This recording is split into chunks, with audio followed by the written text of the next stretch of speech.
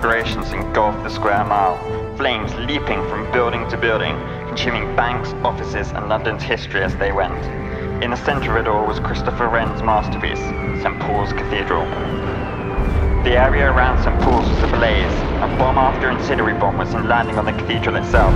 Prime Minister Winston Churchill sent word that St. Paul's Cathedral should be protected at all costs, as it would boost morale to save Christopher Wren's masterpiece. Teams of volunteer firewatchers armed with only sandbags and stirrup pumps constantly patrolled the passageways in this vast building, dousing the fires as they started. The most dangerous patrol was on the stone gallery that runs around the famous dome.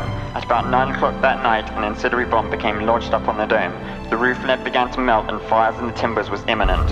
American reporters cabled that St. Paul's was lost, but suddenly the crisis passed. The bomb slipped down onto the floor of the stone gallery and was put out with a sandbag. St. Paul's had survived.